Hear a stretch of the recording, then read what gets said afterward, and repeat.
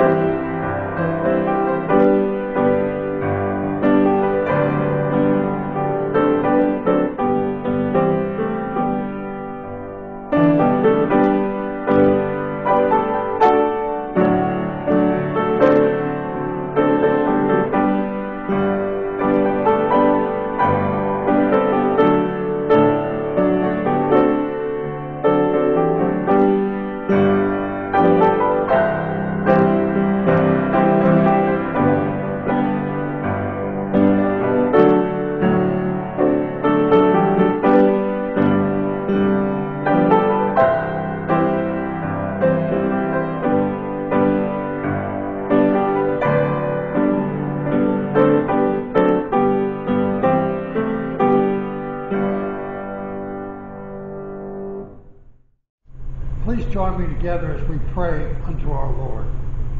O God, who is the giver of all good gifts, we come to you this morning, this afternoon, or this evening, whenever we're seeing this video, and we offer to you our prayer of love and commitment. We confess, O Lord, that we struggle every day between generosity and selfishness. Lord, we have so many wants, and we have quite legitimate needs, and we're sometimes overcome by the fear that we will not have enough. And yet, when we step back and note the comfort of how we live, and what we already have, and what is at our disposal, we want to confess that we have much, and more than we need, and that you promise to supply us in our direst moments. But Lord, we also know that some of your children, brothers and sisters to us, worry every day about having enough to eat, where to sleep, and how to survive. Teach us the value of gratitude for what we have, and help us in a call to give to others and to care for the least as you care for us.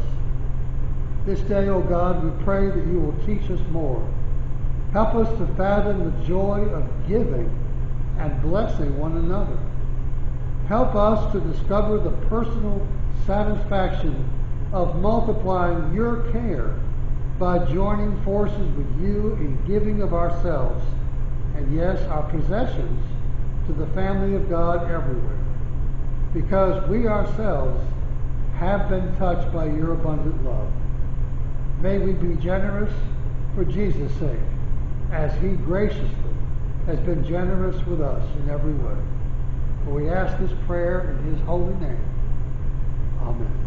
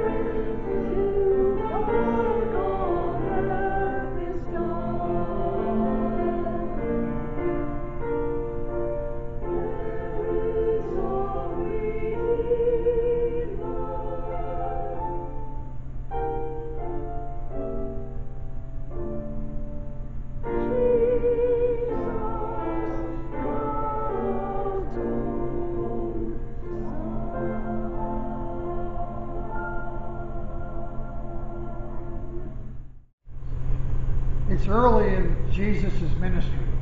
He's just recruited his first disciples and healed an outcast leper. He's healed a paralyzed man And then he calls Levi from the tax collecting business, who then hosts a great reception for Jesus, along with a large contingency of his fellow tax gatherers. All through the episodes of calling and teaching and healing, there are always religious leaders who are watching with critical eyes what Jesus does.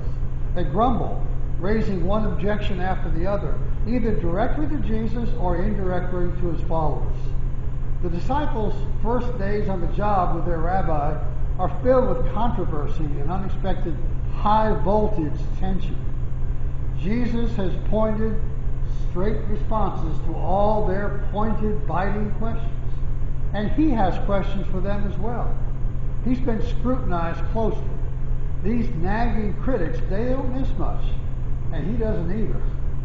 Well, Luke tells us that he knew what they were thinking about him as he passed over the Sabbath observances, like the one forbidding healing anybody on the Sabbath. Well, Jesus heals a man with a withered hand on the day when such wholesome deeds were actually on hiatus. We know, too, that Jesus spent entire nights in prayer.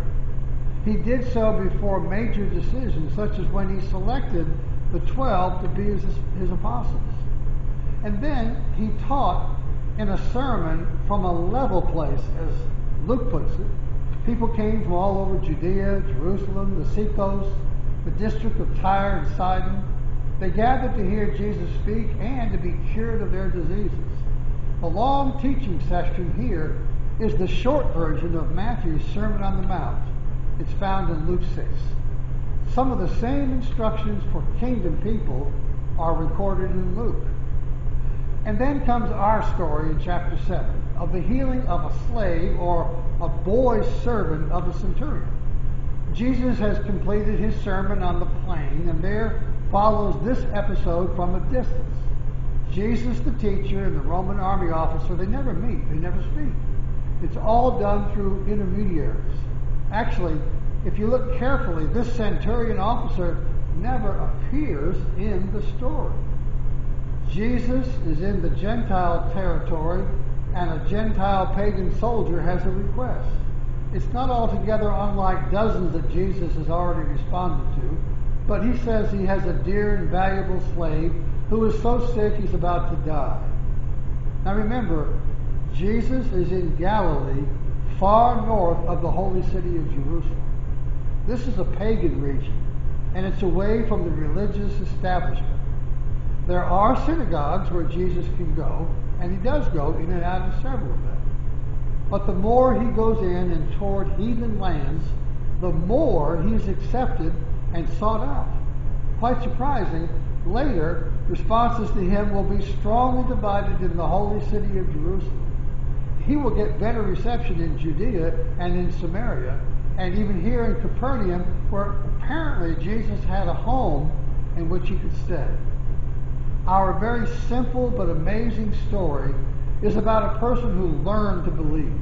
Now, God may let you and me learn to believe more fully from this incident, which seems more like a mere snapshot in time. But notice how quickly the story is told. But you say, I've been a believer in Christ a long time. Is it possible, though, to be able to learn to believe deeper with more abandonment, with more trust? I believe we know what the answer is. A lot of people who are not yet believers may think of faith as unnecessary baggage. They think they can, in fact, get along perfectly well without it. That to be truly human, we're supposed to be self-sufficient. And this is what they say, well, thank you, but I can handle this all by myself. And they live their lives out of this unfaith posture.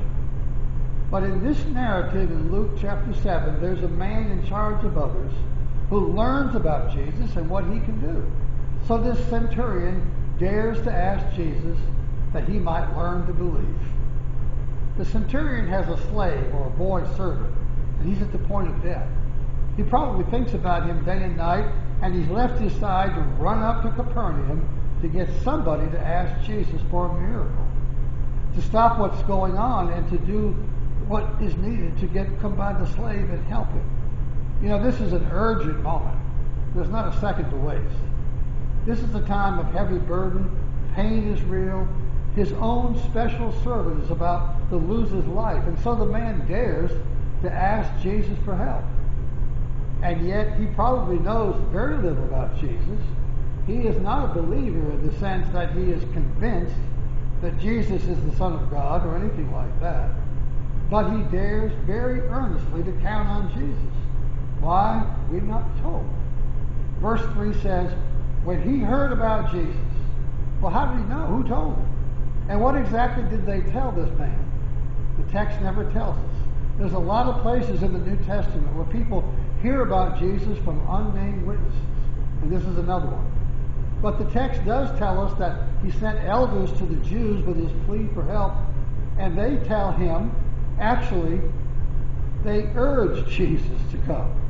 And they have a solid rationale for asking. What is it? They say, this man is worthy or deserves to have this done for him. He loves our nation. You know, he's the man who built our synagogue in Capernaum. Well, the centurion never says these things. It's the elders of the Jews that tell this about him. But we do know this centurion is childlike enough in his faith to admit that he needs help and that he needs help from God. And so he sent emissaries to ask for help. He may not know exactly who Jesus is, but he gets the word to Jesus, and so it is, he gets what he's expecting in just a moment. Please heal my servant. Verse 6 tells us that Jesus went with the Jewish elders, and he's on the route to his house. When he's not far from the house, the centurion sent some friends, and who they are we're not told, to give Jesus a second message. These friends speak on his behalf. They do just as the elders had done to get Jesus to go to begin with. The centurion's message to Jesus is this: Lord, do not trouble yourself for me. I'm not worthy that you could come under my roof. And so I didn't presume myself worthy even to come to you. Can you hear the genuine humility of this man? The honest respect? The elders had said he was worthy of Jesus' miracle power. He says, no, I'm not. Then notice what's said. Here's the crux of the issue. It's the heart of the story. It's found in verses 7 and 8. Simply speak the word and let my servant be cured, is what it says. You know, it's like a prayer request, but it's from a distance. The centurion and Jesus never meet eye to eye. They never talk directly to one another in this episode. It's all transpiring between other people who speak on their behalf. But you know, authentic, exploring, growing faith is evident here. Here's a person who's learning to believe. He knows he's not self-sufficient. He's saying, I can't handle this by myself. He's a man in charge of 100 other men and a man of authority. When he says jump, 100 guys say, how high, sir? All he has to do is say go, and the people go. All he has to do is say come, and the people come to him. All he has to do to his servant is say, you do this, and it's as good as done. And here, the centurion's not so much asking for himself as he's asking for a young slave who has zero power or authority, no influence. His desire is pure and unselfish, and faith shines through it all. And Jesus sees it. Jesus does have the authority under heaven and earth to do anything. Some friends of a Roman soldier deliver a message requesting healing, and they know he can do something about it. Jesus does perform miracles. We know that from so many places in Scriptures. He can do it again. But Jesus will reject the role of wonder worker. He carefully avoids the spectacular, but the element of compassion, well, that's another matter. He's more interested in people's faith, in opening up spiritually blind eyes, in unstopping spiritually deaf ears, in making people who are ill well. You know, it's this mixing of Jesus' compassion and others' trust in him that makes this particular story so powerful and memorable. We read it and we're drawn to him, for he is that way with us and desires that we be that way with him too. Jesus listens to the friend's message, and he is astounded at what he hears. Jesus doesn't just act or do or talk or touch. Sometimes what he is doing is listening or watching or taking it in. He's observing how we act. He's scrutinizing us. He's checking us out rather carefully. Do you find this true for you? I do. Jesus is amazed, and he tells the crowd that followed him, I have not found faith in a single case in Israel as great as this man's. So we come to the story at the end of it. Verse 10 is the quiet closing. It's curious in some ways if you look at it. It's stated sort of matter-of-factly. There's no response recorded on anybody's part. It's just open-ended. But then again, we did see and hear a faith response. The centurion does believe that Jesus can heal. Simply say the word, and let my servant be made well. All he needs, he says, is Jesus' words. He believed that Jesus could meet this difficult challenge, and it's all from a distance. Now that's the secret of real, authentic, growing, alive faith. A pagan has discovered Christ. He even calls him Lord. He's met the Son of God before he even laid eyes on him. He has grounded his confidence in a word from Jesus. Now isn't that how it is with us too? We've not seen him, and yet we believe. God really happened to the centurion, and God has happened to us. Just think about it. We have something beautifully in common with this Roman leader. We've not seen Jesus with our own eyes, but we believe. You know, that's what happened to Thomas in the end of John's Gospel. He saw Jesus and then he believed, but others have never seen him. As I said at the start, this is the story of a man who learned to believe from a distance. God lets us learn to trust him in the very same way. Isn't that amazing?